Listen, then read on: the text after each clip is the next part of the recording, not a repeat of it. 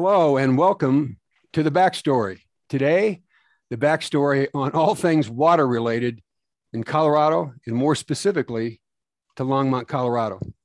My name's Tim Waters. I am your host of the backstory, and I'm joined today by three experts on water policy, water conservation, water usage, water rights, which may be the biggest of all of the water related issues or knowledge that's relevant to water today. And I'm going to introduce them as you see them on the screen. Ken Hewson is Longmont's Water Resources Manager, and Ken has been in these conversations before. Ken, welcome. We know that you're in the middle of all those issues for us as a community. Jeff Drager is Director of Engineering for Northern Water. Jeff, thanks for joining us today.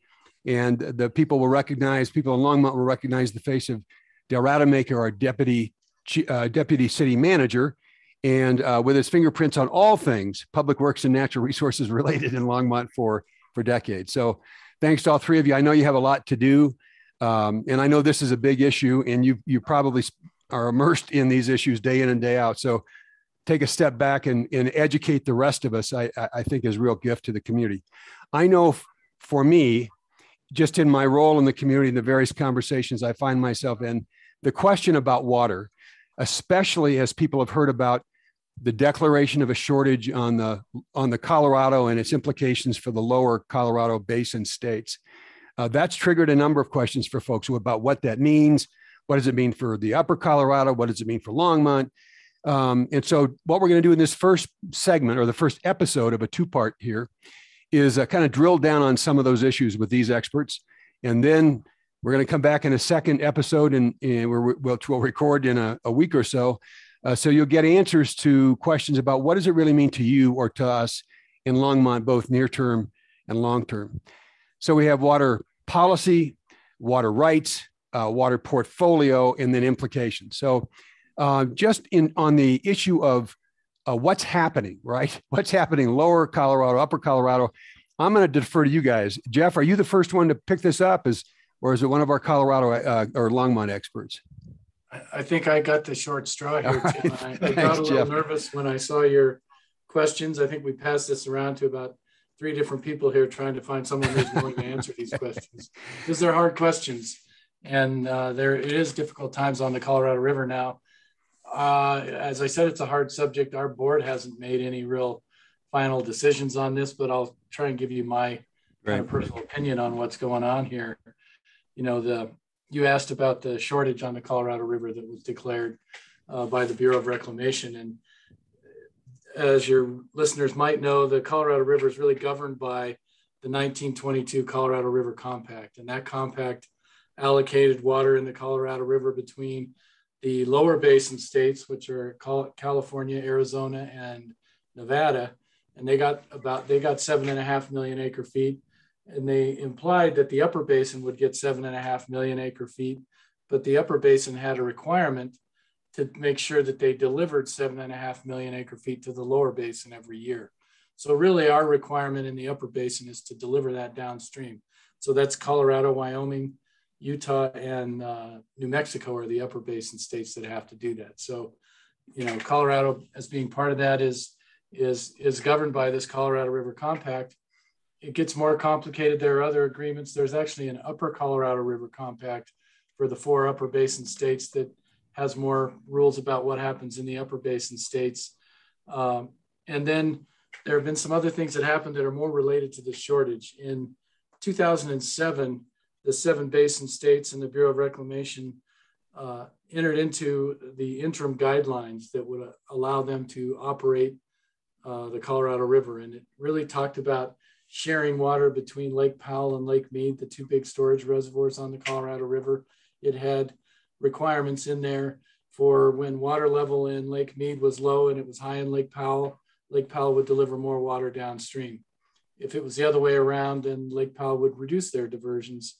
But also in that document, kind of hidden in there that people didn't talk about much, were these requirements for shortages. So there was a requirement in the interim guidelines that said if water levels get below a certain point in Lake Mead, the lower basin states will be required to take a shortage.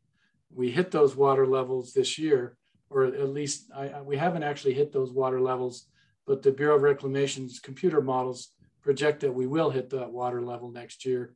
And so that, based on those water model results, they have said that Arizona and Nevada will need to have a shortage in their deliveries next year. That shortage got increased a little more a couple of years ago as this drought has continued to drag on and the water levels have dropped. The upper and lower basin states also entered into what's called a drought contingency plan. And that plan actually increased the levels of shortage that were in those interim guidelines. So it gets pretty complicated, but in essence, what happened here is the Bureau of Reclamation looks at water levels. This year is a very bad year. I think they think the inflows into Lake Powell are only about a third of normal. When the Bureau of Reclamation runs their computer models, they see very low water levels in Lake Mead next year, and that requires these shortages. So in essence, the shortages are declared by the Bureau of Reclamation, and it's based on Lake Mead water levels and those agreements that I discussed. So it's the Bureau that is authorized to make that call. Yes. And then all the parties to the compact have to adapt to what those implications are. Right. And it's different. I'll say real quickly, in the lower basin, those three states get their water delivered out of Lake Mead, and the Bureau is essentially in charge of that, and they make those deliveries and they do what happens. In the upper basin, it's a little bit different. We don't have a reservoir above us to have the Bureau make deliveries out of. And so we have requirements in the compact, but really our water rights are allocated and authorized by the states themselves. So here in Colorado, we're authorized by the states, but we have commitments based on that compact. In some of the news reporting in the days following that declaration, there have been a couple of newspaper articles. I think probably maybe it's speculating rather than forecasting on what the implications will be for certain members or populations in those lower states, farmers, residents, other commercial ventures, if you're, landscaping business or those kinds of things. What have you heard about what those implications might be for them? Because as we hear about those here in Longmont, people start to worry about, well, what does that mean for me? And I know we're going to get to that later, but what will we be hearing, just kind of to help people anticipate the kind of speculation? I think what we're going to be hearing, Nevada is probably pretty easy. Nevada doesn't use their full allocation right now anyway. So even though they are required to take a shortage, they really won't be seeing any less water delivered to Nevada. But Arizona is going to see maybe about 500,000 acre feet less water than their allocation on the Colorado River. And they've tried to figure out a way to make that work. But in essence, they are going to reduce water deliveries mostly to agriculture. So they have different levels of agriculture. Arizona has agriculture that's operated by the Indian tribes down there. They have a regular other agriculture as well. And they're going to see shortages to agriculture. They are going to move some water around. They have ways to transfer water from the Salt River project in Arizona into some of those farmers. But in essence, you're going to see farmers take the biggest hit on those reduced water deliveries to Arizona. So that's a kind of hierarchy in terms of use, or the first affected, agriculture, and then other forms of industry. I remember when growing up, when Arizona, the Phoenix area where I grew up, all of the concerns about the Salt River project and would that be sufficient for Arizona's water for the long term? And then that Salt River or the Central Arizona project, right? That ditch, right? That Carl Hayden, when he was in the Senate, helped to broker a deal on. That still has a lot of water in it because one of my brothers lives right next to it. For a project like that, the Central Arizona project, will Arizonans, you think, see that kind of water flowing through that ditch? There will be water flowing through that ditch, but it will be less than it has been in the past. And most of that shortage is going to the Central Arizona project. And what's interesting about that project, when to get that authorized, they had to cut a deal with California to get their legislator to vote for the project. And that deal was that Arizona would be the first one to take shortages on the Colorado River in advance of California. So that's why when you see these low water levels, Arizona is the first one that's being hit. Well, there's the basis for it. You suppose anybody in those days ever anticipated what we're experiencing now? I don't know if they did or not. I think they didn't. And I think even, I mentioned these interim guidelines that came out in 2007, and those kind of came around after the 2002 drought. And people said, well, we ought to think about what might happen if the water supply, stays low like this. And they came up with these rules. But I don't think even then they expected it to get as bad as it has over the last 20 years. I think they're surprised. And I think Arizona has always known that they were the first to take a shortage, and they've always been very carefully, keeping track of the rules and what's going on to make sure they get as much water as they can. Yeah, well, having grown up there were lots of folks who wondered about all that residential development around man-made water features, right? Around lakes and canals. It's like, how sustainable is that? And I think they're having to answer that question probably now, all these decades later. So there's also the upper Colorado, right? Headwaters in the state of Colorado. And there then are implications for us based on, in terms of what gets diverted, how much gets diverted, where it gets diverted, how it gets measured, all those kinds of things. Who wants to kind of pick up that storyline in terms of the upper basin states and Colorado in particular? I guess I can start. You guys jump in if you want. You're being very quiet over there, so you're welcome to jump in if you want. Yeah, but you guys didn't draw that long a straw. You've got short straws too, so you got to get into this. We, in the upper basin, we don't have any shortage requirements or anything right now. And so, but you are seeing newspaper articles and you're hearing people with these perceptions. Water users in the lower basin are saying, hey, we have to take shortages. You guys should take shortages in the upper basin. So we're setting up this kind of negotiation that's going on right now. We don't have any requirements to take shortages now. We have to, as I mentioned earlier, we have to deliver 75 million acre feet every 10 years on a sort of 7.5 million acre feet on an every year average for down to the lower basin. And we're well over that number. And so because we're well over that number, we're a few years away from actually having the compact tell us that we really need to, we actually might need to have reduced deliveries or reduced water use. So there's, from that perspective, there's not a likelihood in the next couple of years anyway that that's going to happen. But there is pressure for people to start using less water. And related to the shortage down in Lake Mead, you might have also seen another story that the Bureau of Reclamation required some releases out of some upper basin reservoirs. So they released some water out of Flaming Gorge, Blue Mesa, and Navajo Reservoir that's going to go down to Lake Powell and try to increase the water levels in Lake Powell. And I think that number is, I had it written down here. It's 125,000 acre feet out of Flaming Gorge, 36,000 out of Blue Mesa, and 20,000 out of Navajo. So the Bureau's already, kind of reacting from that type of thing and saying, we're going to start taking some actions in the upper basin, maybe to keep Lake Powell water levels high. There are concerns that if Lake Powell gets below a certain level, it's harder to generate power. And I've also seen an article this week that power generation in Lake Powell will be lower than previous years.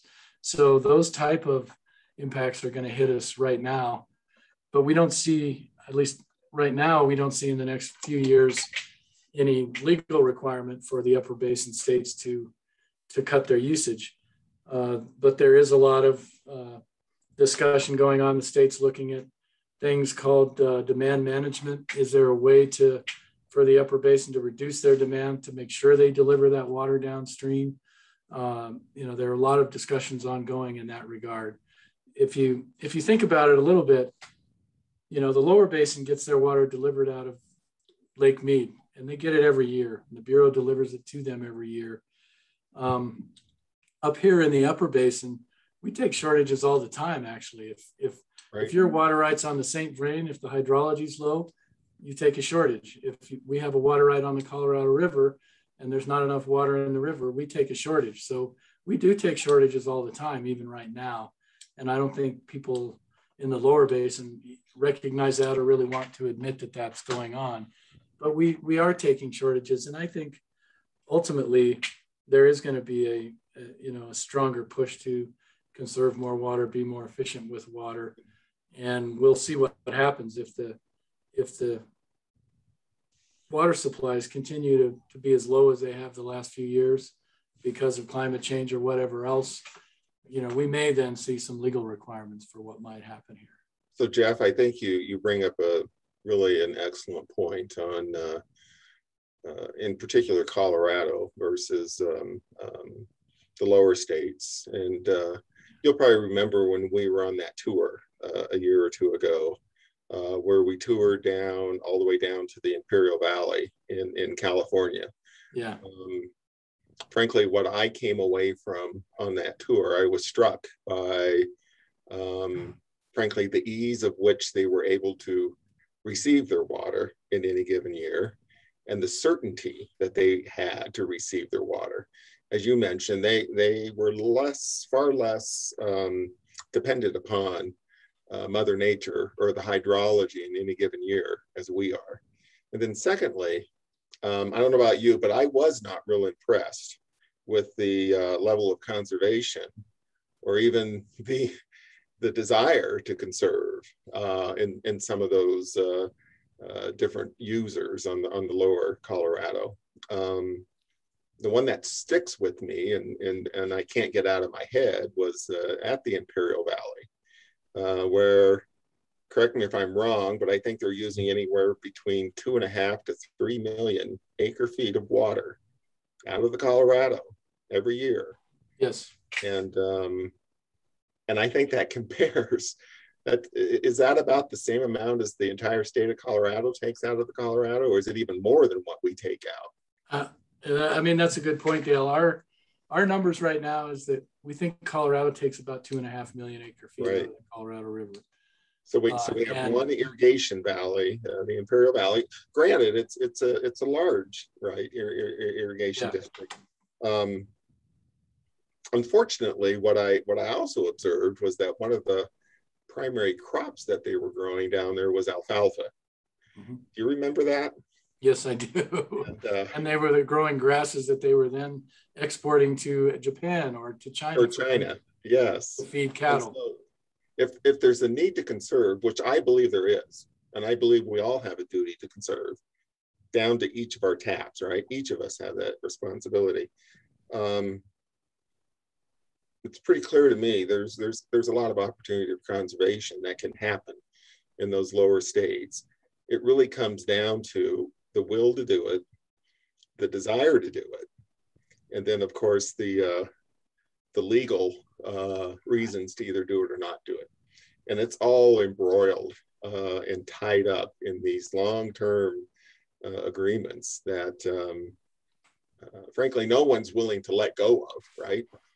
And I'm hopeful, I tend to be an optimist, that wise-minded people will look at the reality of what's happening on the ground and make some good decisions such that we're not, putting individual homeowners or people into a needing to worry about whether or not they're going to have water at their tap anytime in the future. So, well, go ahead, Ken. And I would like to follow up a little bit on both Jeff and Dale's explanations there with just a little bit of data. One thing I think the viewers need to keep in mind, when you hear there is a lower basin shortage, it's not a water shortage. It's an allocation shortage, basically an excess allocation. Over the last 10-year period, we have delivered out of Lake Powell to the lower basin 92.5 million acre feet, which is an average of 9.25 million acre feet a year, well in excess of the 7.5 or 8.25 if you include the US-Mexican treaty that is required to be delivered down there. So we have a situation where the lower states are in a situation of declaring a shortage when they've had, 120% water supply. That doesn't even fit in our minds up here. A lot of our water up here is the Colorado Big Thompson and Windy Gap projects managed by the Northern Colorado Water Conservancy District, and we rarely have 100%. We have years where when it's tighter, there's less, and so the water users in Colorado have learned over the years to manage their water better, and so they don't allocate every drop of water every single year if it's there, which does happen down below. And to put it in perspective, the reason they're declaring a shortage, Lake Mead and Lake Powell are both around 31 to 35% of storage capacity when they've had over 100% delivery of water every single year, as opposed to the upper basin, which the CBT system, which is managed by Northern Water. It is currently, as of today, sitting at 80% capacity after we just got done with our high peak usage summer period. We still got 80% capacity in storage, and that's a much better managed system. So I think the upper basin, one thing I'd like to assure people around Longmont and around the Northern Colorado is that we have really good water managers in Colorado, and that does help. Those two numbers, I believe, are very telling of how that management, why that management is so important. That's a great, actually, the combination of what you just shared is a new perspective for me. And I feel like I'm probably paying more closer attention than the average Joe, not nearly as much as folks who are really dialed into water rights and all these issues. But the framing of usage or the consumption versus the supply, and the difference between managers who are as concerned about conservation as they are about supply versus just about delivery or over delivery. So, and with the focus on consumption, that's a great way to frame and understand the difference. So we've all dealt with the same drought. Not everybody's managed the implications the same way. That's what I'm hearing. And who gets credit, Ken, for the Front Range, the Northern Colorado, Upper Colorado River Basin? Who should we credit for that kind of management? I'd like to credit the water managers and the board, like the Northern Board and councils, but really I think who gets credit are the average citizens. I just use Longmont as an example. Our citizens have a real and personal water conservation ethic that has absolutely been shown in, when you look at the population growth and versus the demand growth, which is much lower than the population growth, it shows our citizens really do take conservation serious. And so that really, really, really helps. And then on top of that, you do have the managers of the systems saying, hey, when it's a dry year, we're going to look really hard at water. We're going to provide the water we need, but we're not going to provide excess water during wetter years because we need to keep it for dry years, as opposed to what I believe the lower basin they overdraft every year because they have the assurance that we're sending them down. We got to send them down 7.5 million acre feet a year. They actually draft more than the compact, and they have for decades. They have. Yeah. I know we're going to drill down or get more focused on Longmont and kind of what people ought to know, what we all ought to be mindful of going forward. But since you brought it up, our water consumption on a per capita basis actually has gone down, has it not, year over year for several years? Give us just that kind of quick profile of what a graph would look like in terms of water consumption on a per capita basis in Longmont over the last, say, 5 years. Yeah, well, actually, probably the best example is when we first set, it's been about 15 years ago, we first set a goal of having, by kind of sort of build out of the city, of a 10% total water conservation savings. We started tracking that 15 years ago, and we've actually just recently met that goal, and we're going to be looking at exceeding that goal and going on past that. But yeah, the per capita use, probably the easiest way to put it in perspective is Longmont's been using treated water around 18,000 acre feet a year, about 22 to 23,000 acre feet when you include raw water for parks and other uses. We've used about the same amount of water at our current population, which is close to 100,000, that we did 15 years ago, when we were around 75,000. So yeah, pretty impressive. It's very impressive what the citizens have responded to that request for conservation. All right, so let's just get a little more specific in terms of where water gets diverted, where it gets diverted to in the upper Colorado basin, that ends up with storage facilities like Windy Gap, which we hear about and we'll talk more about in this series. Where does that water get diverted? How much of it gets diverted into places like specifically Windy Gap?